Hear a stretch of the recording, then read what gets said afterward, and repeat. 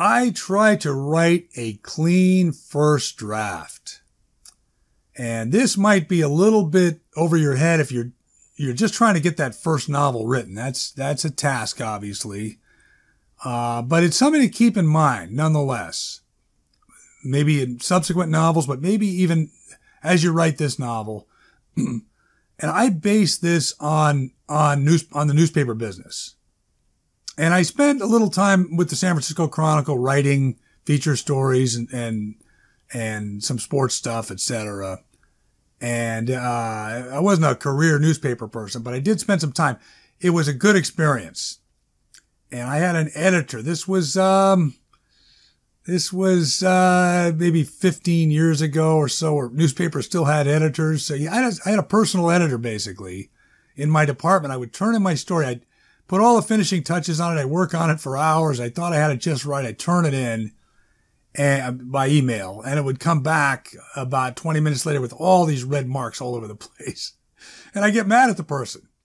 But when I went through them one by one, I realized each and every change or question mark that the editor wrote on there was correct. She was right. And the main thing I was doing that they didn't let me get away with was I was overwriting, using too many words to say something that didn't require that. And of course, the whole concept stems from newspapers having limited space in the old days when they were print editions. You could only print so much on a piece of paper. So you couldn't afford extra words. You just needed to get in, get out, and say what you needed to say. But in the end, that's the best way to write, I believe. That's the way Hemingway wrote. That's why he broke through as a major star, 20th century fiction, and a major influencer. He came from the newspaper business, but he kept it simple, kept his fiction very simple, and it reads better, reads fresher that way. Anytime you can use less words and you compare the sentence with the jumbled words to the sentence with the spare, clean number of words, the clean one's better. But I learned a lesson. I was running an online writing, sort of a writing competition a few years ago. We had writers from around the country. We had writers from Europe as well, from England. But, and it was a unique concept where the people wrote a collaborative novel, but every week, a new writer would pick up from where the previous writer left off. So in other words, one writer would write, John from Minnesota would write chapter 12, and then Steve from Memphis would write chapter 13, but he'd have to use the hand he was dealt by all the previous writers, and most recently by the Minnesota guy who wrote chapter 12. So he didn't have a lot of leeway. He'd have to start at that point, no matter what direction he really wanted the novel to go in. But anyway, one Sunday night, that week's writer did not turn in his chapter. And, I think everything was supposed to be turned in by Sunday night at 9. We published them overnight, and then they were online Monday morning, etc. They were online for a week, and then the next Sunday night, the next writer submitted the chapter. But this writer didn't turn it in, so I got a hold of him and I said, "What happened?" He said, "Oh, geez, I forgot."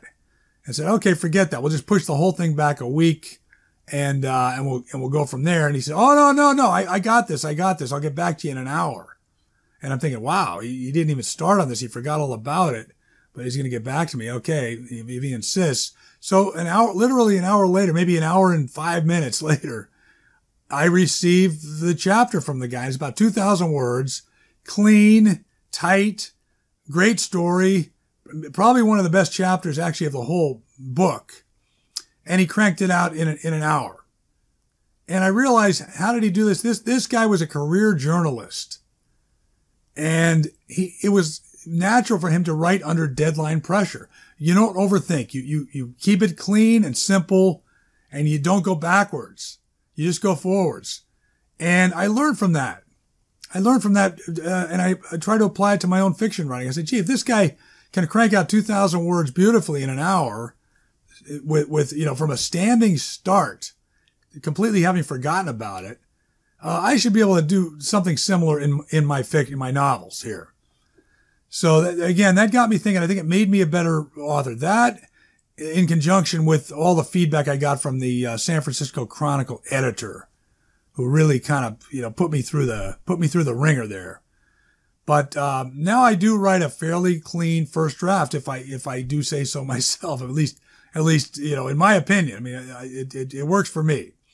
So when I write a novel, even these 30-day novels that I've been trying to write, I don't look backwards. I do each day's session. Maybe to begin the next day's session, I'll look over the previous day a little bit, edit it a little bit, also get a little momentum that way as to where the story was going. And I'll continue. Then when I finish, I'll take 2 days at the end. Takes me 2 days. First day to read half the book, and the second day to read the second half. And this is about a 55,000 word book, maybe 55, 60,000. So a shortish novel, but still a novel. So I'll take 30,000 the first day, and I will just edit it for clarity. If I repeat a word too many times, obviously typos, misspellings, that type of thing, but no major editing. I'm not moving text around. I'm not making huge cuts. I'm not mulling anything over. I'm just reading it straight through as a reader and essentially proofreading it with a couple of changes here and there, maybe clarifications, but nothing major. I've written 11 novels that way, and I've never made any major changes in the editing. The second day, I do the same thing with part 2, and then boom, third day, hit publish, and there it is on Amazon. That's the beauty of Amazon.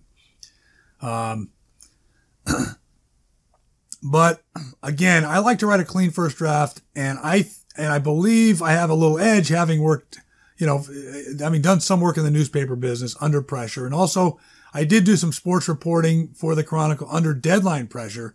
Same type of thing. You cover a football game, and maybe the game goes late. Maybe the halftime show goes long or something like that. And the game goes late. The game might finish 15 minutes before the deadline. You've got to call that in. You got to call in your story. And there are printers unions and that type of thing. So you can't go beyond those deadlines. Those are ironclad. And so you have to, figure it out fast. You can't overthink it. You have to keep it simple and clean. And I think simple and clean is a good approach to your novel as well. And, as a sidelight, I recommend people trying to become a better writer.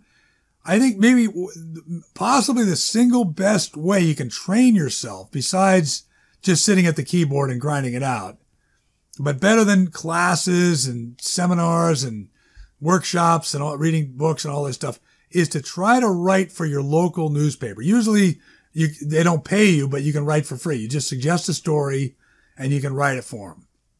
Or you can cover some news. Covering news is really the best, because you really have to keep it simple, and you have to write it in descending order. There's a lead, and then it descends in order of importance.